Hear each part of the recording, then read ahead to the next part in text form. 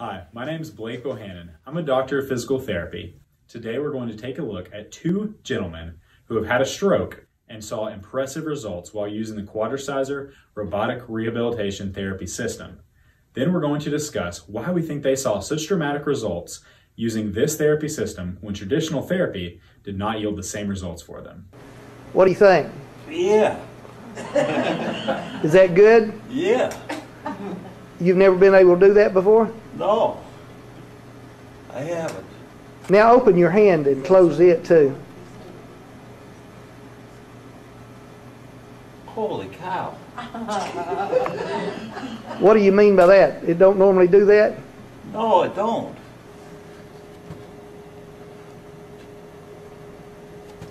You're walking without your cane now. I know it.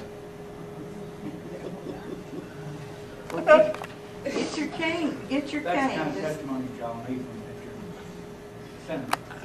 What do you think? That's great. I never ever walked without this cane. Really? Never. Never? Never. When someone has had a stroke, they classically experience weakness and a lack of coordination, spasticity on one side of their body. That is because the motor control center on the opposite side of the brain has been injured.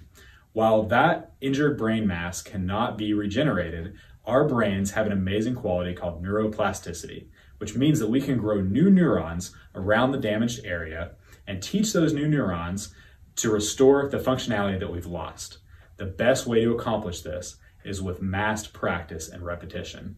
Let's have a look at the results that the second gentleman got. They had told me when I was in the hospital that I'd probably never walk again, that I'd never work again, and that I'd never drive a car again or anything like that. Dillard had been in rehab therapy for years without results. He finally found new technology at National Neuro in West Knox County that literally got him back on his feet. Along with special exercises, Dillard credits a breakthrough device called the Quadriciser, developed here in Knoxville, for helping him get out of his wheelchair. Our biggest challenge as therapists rehabbing stroke patients is getting enough repetitions and massed practice to see a significant change in one session.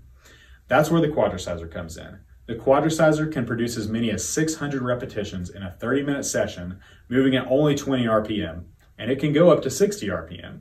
So 20 is a very conservative number.